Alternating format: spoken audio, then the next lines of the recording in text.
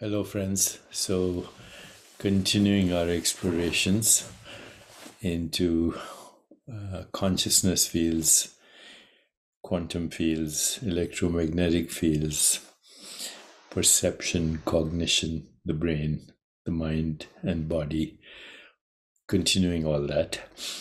Let's try a simple experiment, okay? So, as I'm speaking to you, just follow my instructions. Raise your hand. Now look there, look there, look there, look there. Now say something, okay? Let's say the sentence, the rain in Spain falls mainly in the plain. Say it out aloud. Okay, now smell your hand, taste your hand, make the sound. Okay, as you did all this, you were listening to me and following my instructions. So let's track the sequence of this whole phenomenon. I had a thought to share these ideas with you. So I went on my computer, I went on Zoom, and I started speaking. And the whole thing started with an intention. This is what I wanted to share. That intention was in consciousness. But as soon as I started to orchestrate that intention, your brain, my brain actually, as soon as I started to orchestrate this intention, that intention which was somewhere in consciousness, or arose in consciousness, occurred in consciousness, was known in consciousness, that triggered brain activity, which is mainly electrochemical. And then that brain activity triggered the vibration of my vocal cords, and then everything followed. Electromagnetic, the propagation of electromagnetic waves went through the walls of this room. Some went through what we might say wires under the sea, through routers. In some remote places, maybe they bounced off a satellite.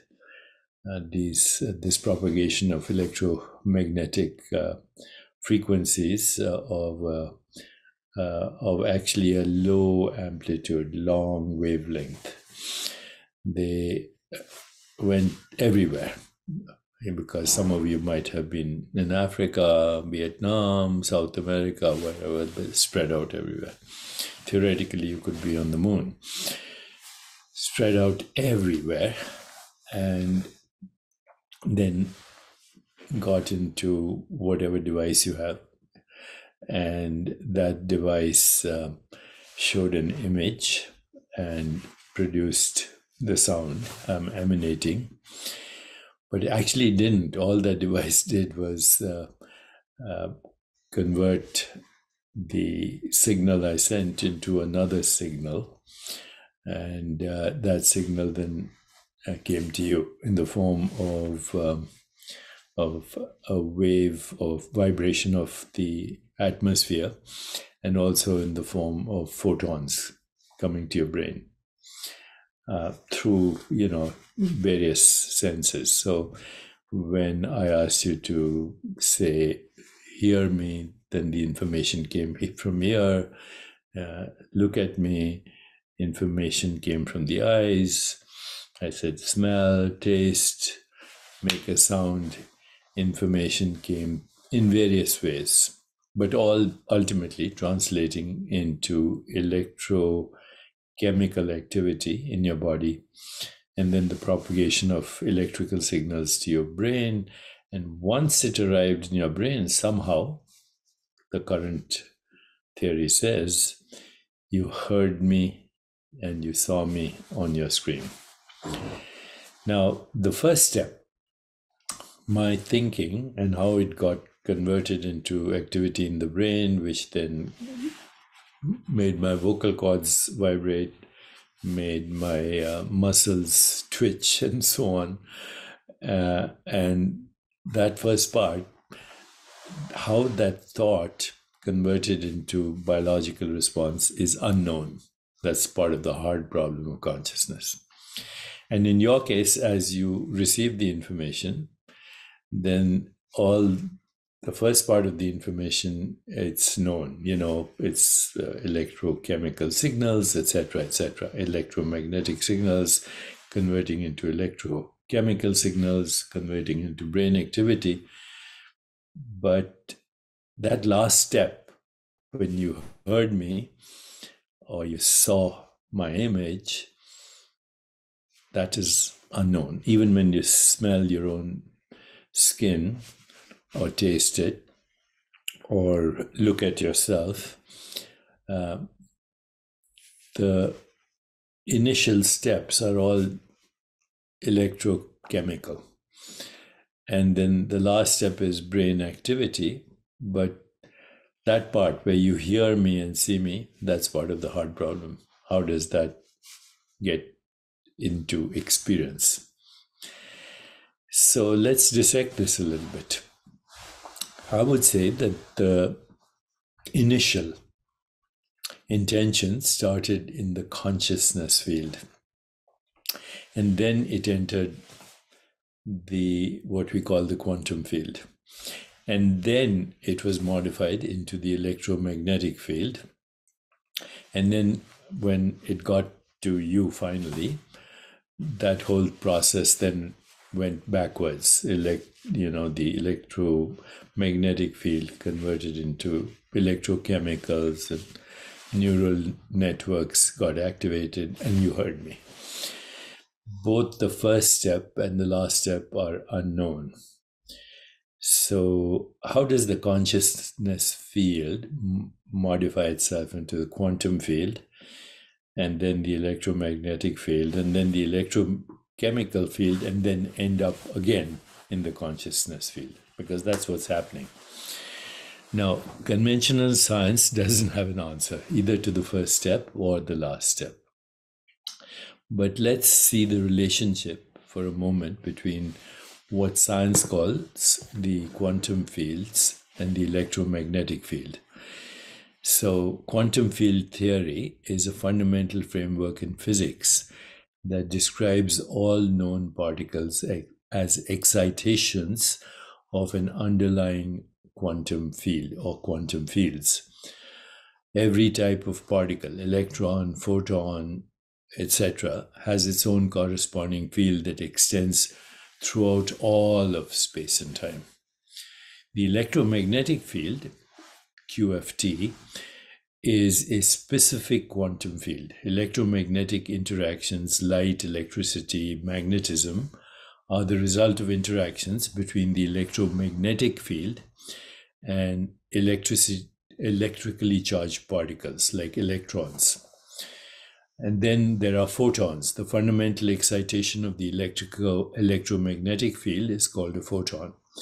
We typically think of photons as particles of light, but more broadly, they represent the basic unit by which electromagnetic forces are carried.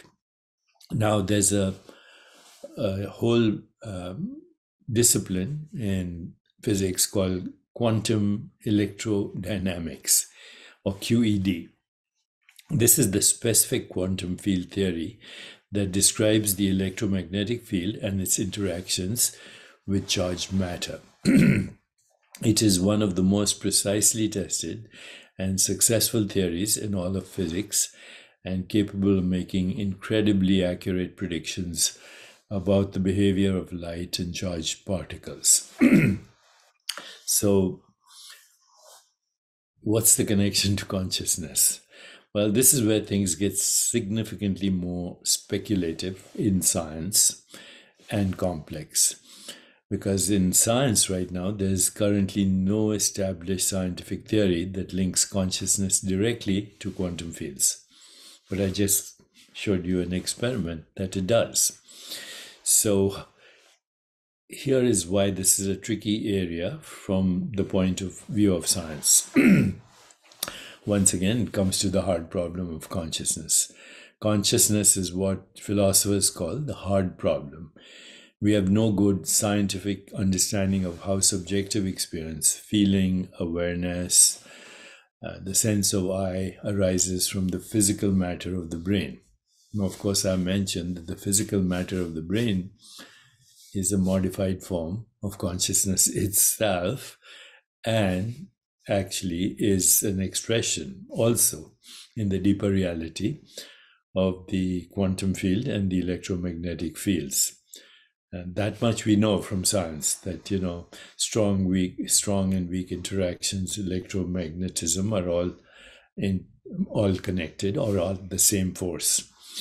So some interpretations of quantum mechanics, of course, suggest that consciousness plays a fundamental role in wave function collapse, which is the process by which quantum possibilities become definite realities. So there is a connection, isn't it, between consciousness, its modification into the quantum field, its further modification to electromagnetic waves propagating through space-time, its further modification in you as electrochemical activity, and electrochemical activity in the brain, the neural correlates of experience. Obviously, we are seeing experience starting in consciousness, going through all these fields, and then ending in consciousness. I don't see how anyone can argue against this. And yet, today's science is arguing about this. It's obvious that our conscious intention seems to precede actions, and also our conscious attention also is responsible for the sensory experiences we have. You didn't listen to me. I was shouting at you. You didn't listen to me. Where were you looking when you had this accident? Even though everything was happening, you weren't seeing it. So you see, consciousness is required to initiate any experience, and consciousness is required to receive any experience. And it's not possible to get consciousness out of the way. So this is my proposal. The consciousness field modifies itself as the electromagnetic field and also quantum fields and the electrochemical activities. These are names and human names for modifications of consciousness. And that's all there is. And that's who you are, and that's who I am. And I don't see how we can get around this. Why is this important? Well, consciousness being non-local, outside of space-time, and consciousness being who you and I are at the core of our being, that's not subject to birth and death and all the things that we fear in the world, because those are symbolic representations in time and finite experiences of the infinite you that is modifying itself into the experiences we have that we call space-time, causality, time, space, gravity, everything. All of that is experience. Therefore, all of that is modified consciousness. And that which is modifying itself is infinite, irreducible, borderless, incomprehensible, unimaginable, and without cause. And yet it is the source of all causes and all experiences in the theater of space-time and causality. Let me know if you agree or disagree. I just have fun sharing it with you.